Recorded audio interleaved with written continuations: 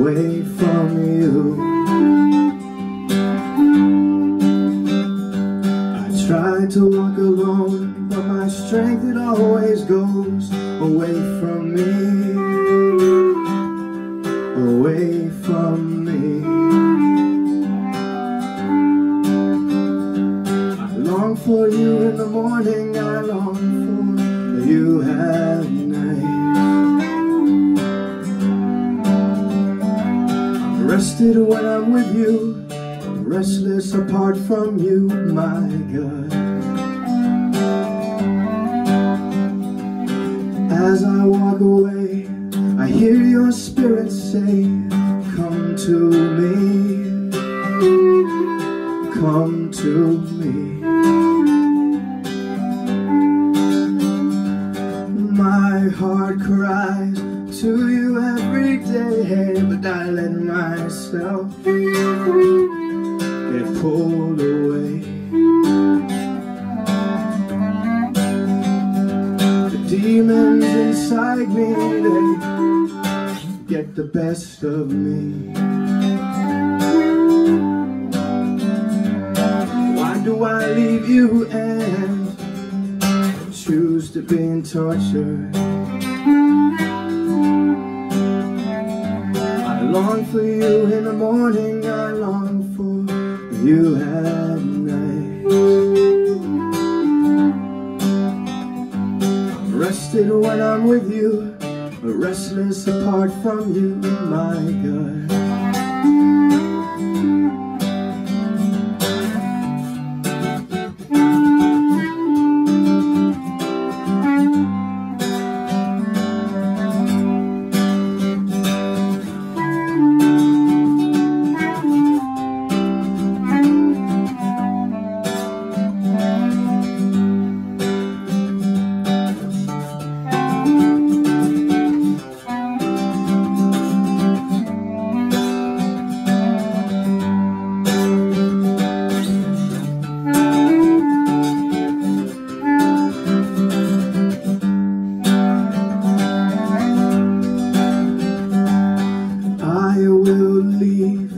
Foolishness behind, I choose you, I choose you. Take my hand, Jesus, take my hand, I've been stubborn enough. Jesus, you're enough.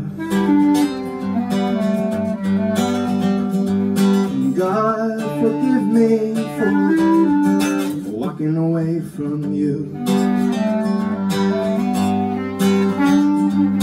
God, help me to stand for you now.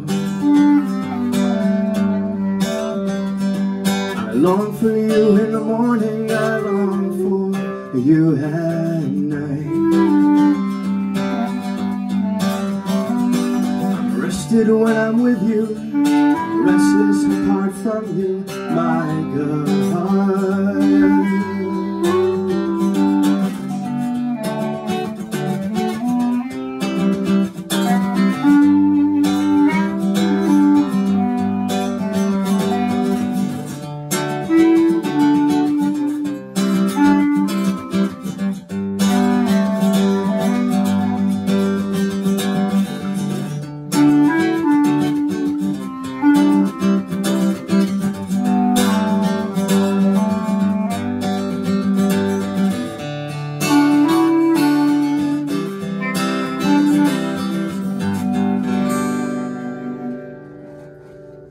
Amen.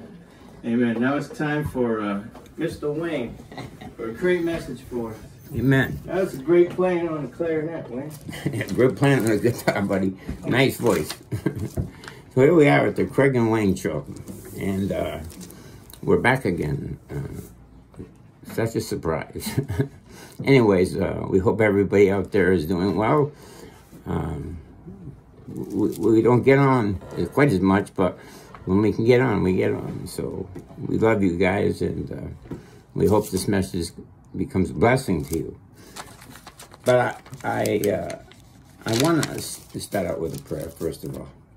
So, Father God, we come before your throne of grace, Lord, and we come with the spirit of humility and love, Lord, because without you, Lord, we wouldn't have love. We wouldn't have the kind of things we have, and we wouldn't be able to do the kind of things we do, Lord, because it's about you, Lord.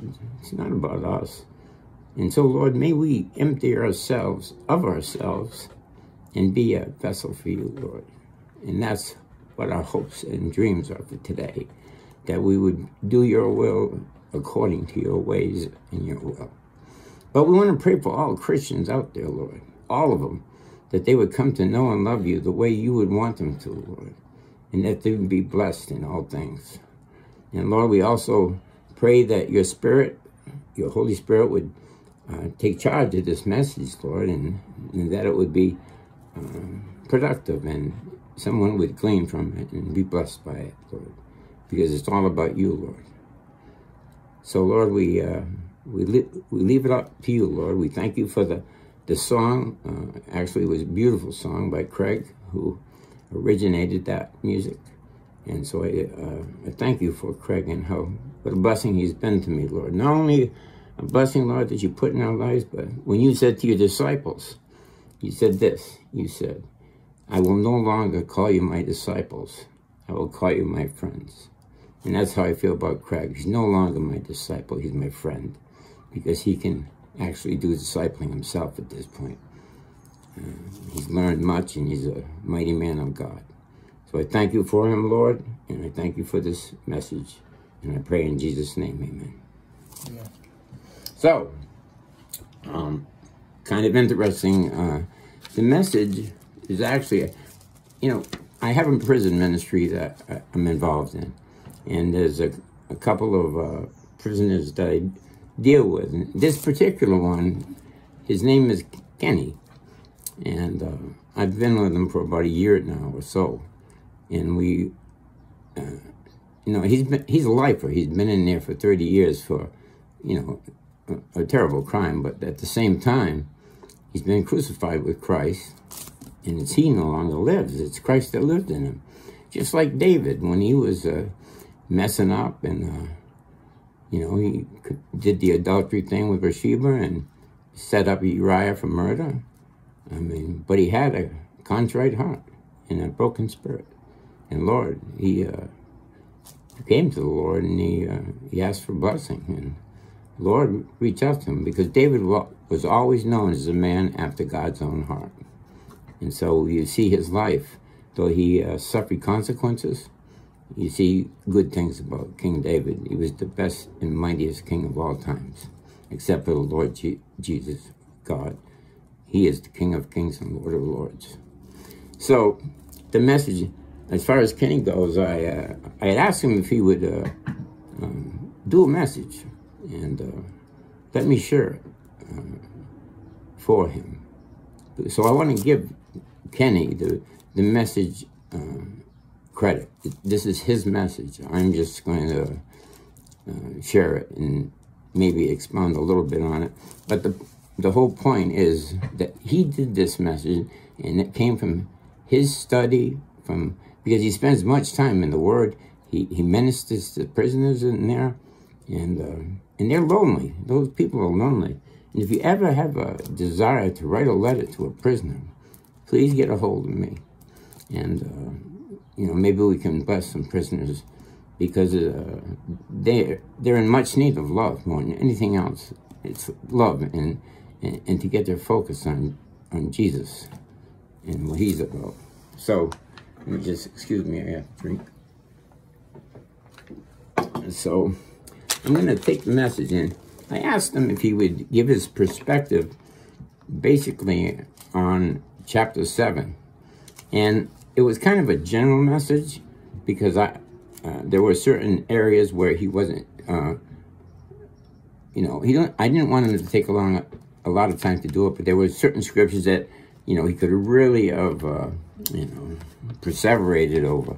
And I didn't want him to do that. So I wanted to give him a general, short message. So, and he took it from Matthew chapter 7. And this is how it went for him. First of all, he was focused on verses 1 through 3. And this is what it says in 1 through 3. Judge not, that ye be not judged. For with what judgment you judge, you will be judged. And with the measure you use, it will be measured back to you. And why do you look at the speck in your brother's eye, but do not consider the plank in your own eye? And based on that, this is what he says. He says, judge not, that you be not judged. This verse should not be taught in isolation of other scriptures that balance it out. For instance, mercy triumphs over judgment is the point, not judge not. There's a place for judgment as long as the motive is right. And then he goes to Leviticus 19:15 through 18, which I'll share with you, and I'll say what he says. And this is what it says. You shall do no justice in judgment. You shall not be partial to the poor, nor honor the person of the mighty. In righteousness you shall judge your neighbor. You shall not go about as a talebearer, that would be a gossiper, among your people. Nor shall you take a stand against the life of your neighbor. I am the Lord. Verse 17, you shall not hate your brother in your heart. You shall surely rebuke your neighbor and not bear sin because of him. And you shall not take vengeance, nor bear any grudge against the children of your people, but you shall love your neighbor as you yourself. I am the Lord. So let's just go a little further. And then he says, in regards to Leviticus 19:15 through 18, explains components of a righteous judgment, where there is no injustice, no hate in the heart, no complicity to sin of the others, no bitter vengeance, and no pigeonholing, labeling, he means. I like his, way he describes things. He's really a really nice man. So now let's go from verses 3 through 5. And this is what it says in 3 through 5. And why do you look at the speck in your brother's eye, but do not consider the plank in your own eye? Or how can you say to your brother, let me remove the speck from your eye and look at a plank in your own eye? Hypocrite, first remove the plank from your own eye, then you will see clearly to remove the speck from your brother's eye. So, basically, well, I'm going to show what he says. I don't want to expound. So, and he says that before I judge anyone else, I must judge myself. That's true. That we should examine ourselves. Often, harsh judgment of others is really judgment of what I don't like about myself, or something that I had overcome in my own personality. And then to verse 6. Do not give what is holy to the dogs, nor cast your pearls before swine, lest they trample them under their feet and turn and tear you into pieces. In 6 he says, judge only those I know will receive it. That means I should typically first develop a relationship that has trust and intimacy. This speaks to how I progress my own relationship. And that's really cool that he shared that, because that's the truth. And then he gets on to 7 through 11, and it says, ask, and it will be given to you. Seek, and you will find. Knock, and it will be open to you. For everyone who asks receives, and he who seeks finds, and to him who knocks it will be opened. And continuing, or if he asks for a fish, will he give him a serpent? If you then, being evil, know how to give good gifts to your children, how much more will your Father who is in heaven give good things to those who ask him? And he says here, when someone, this speaks, he's talking about how this speaks to his life. And he says, with God, when you ask, he says, it is request, an inquiry. And when you seek, it is actually searching deeper into who God is and what he's about, getting into the Word. So I got to stop expounding like that. So, and also he says, knock. And that is actually taking action and having initiative in reaching out to the Lord and knowing who he is. In verse 12, it says, let's see, 12. Therefore, whatever you want to do to you, do also to them, for this is the law and the prophets. And he says, this makes myself attentive, available to the needs of others, just as God does to me. In other words, he's always there for him. You know, when we focus on God, as we grow near to him, he grows near to us. And so it's pretty cool what he's sharing here. In verses 13 and 14, and that says, well, enter by the narrow gate, for wide is the gate and broad is the way that leads to destruction. There are many who go in by it, because narrow is the gate and difficult is the way which leads to life. And there are only a few who find it. And he shares this. There are no shortcuts in relationship building. It has to be experienced turmoil to come out better. Without tribulations is a shallow relationship. Too many people avoid turmoil and tribulation because that basically helps gain growth, character, and it gives you a better perspective on things. And we're going to end up shortly, but then he talks about 15 through 23, so I'm just going to read that.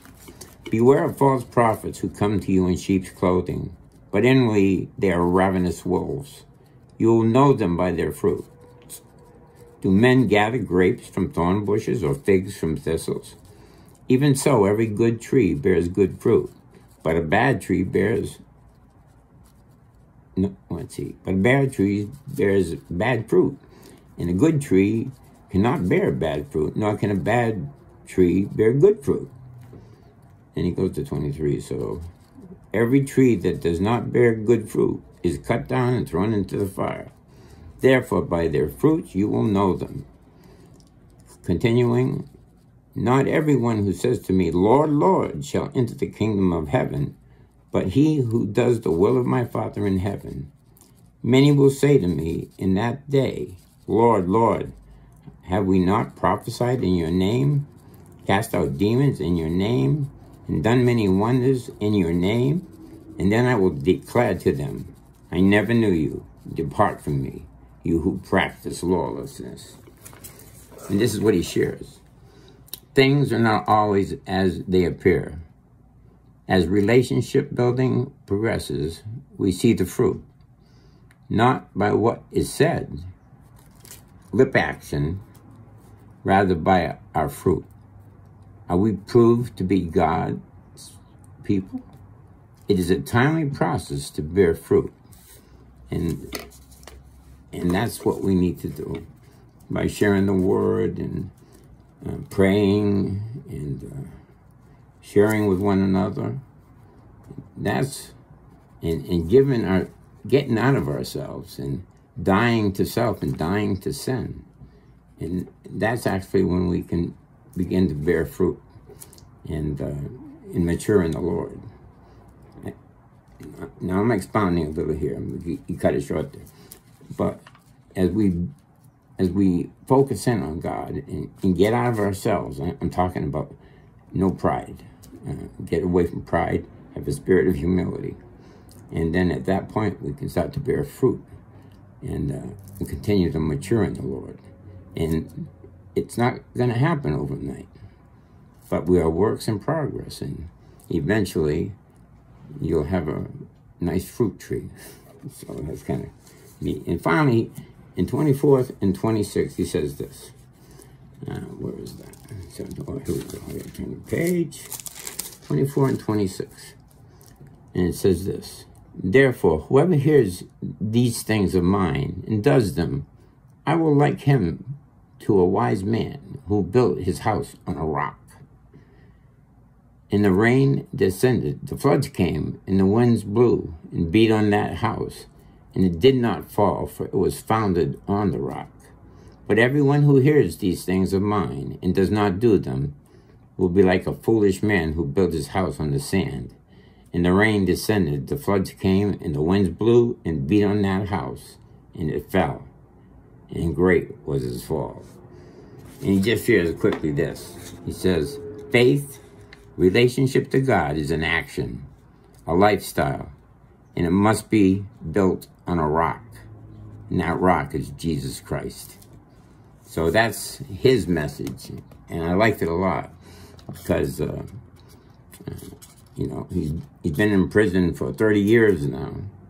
And, you know, his parole had come up, and I had an opportunity to speak for him. But the crime was difficult. It was a tough crime. And I don't want to get into that. But what I want to say is that that man has been crucified with Christ. And he no longer lives, but Christ lives in him. And we know that because you can see the fruit in him. And, you know, there's many times he's blessed me. I think of Proverbs 27:17, and it talks about iron sharpens iron. And that's what it's like for Kenny and myself. That's even like what it's like for Craig and myself. Because Craig, no longer is he a disciple to me. He's my friend. And I love him. He knows that. And he loves me. And as a matter of fact, we'll be on, what's that show? The Tim West Show. That's, what's the station? Tim and Najah on SoundCloud. Yeah, SoundCloud. SoundCloud and Mixcloud. Yeah, Mixcloud tonight between 8 and 10. Craig will be playing about 10 or 12 songs. Tim and Najah West. Tim and Najah West Productions. So we'll have an opportunity to be on tonight between 10 and 12. And you probably might not even get this message that fast, but maybe you will. So basically that's the end of the message. I just want to share that, you know, if anybody ever, again, like I was sharing earlier, if anybody ever has a desire to write a letter to a prisoner, I have a list of prisoners that would love people to write to them. So if you have that in your heart, if you have a perspective to want to love on somebody and share the word with them, and you want to write a letter every once in a while, they would love that. And that would be a godly thing. So let's just... I just want to end by saying, Craig and I, we love you. We always have. And we continue to pray for you. And we hope that you pray for us on occasion. But again, I thank Kenny for writing this message, and it was a good message. And I hope you got something from it. And we just thank you once again. And again, we love you, and we'll see you next week, most likely. Be blessed. Have a great day.